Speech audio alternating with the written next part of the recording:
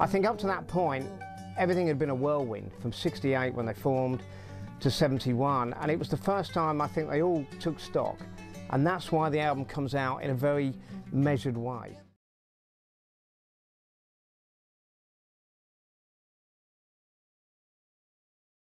I think the sound that Page wanted quickly, became apparent. He wanted a vast, expansive sound, which that album has got. And again, it was down to him as a studio craftsman, which he is. He knows the sound he wants to hear.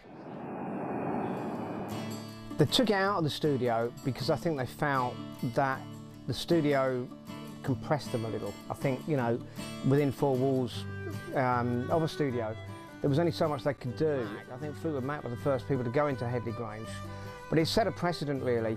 But I think the reason it worked so well was because they were able to spend a whole week, literally ensconced in the place, but it wasn't all about recording. It wasn't, there's the studio time 2 till 4.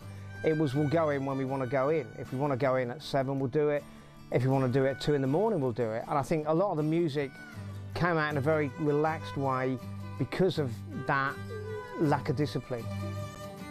Well, Led Zeppelin was very much a live act, let's face it, they were one of the greatest live acts of all time.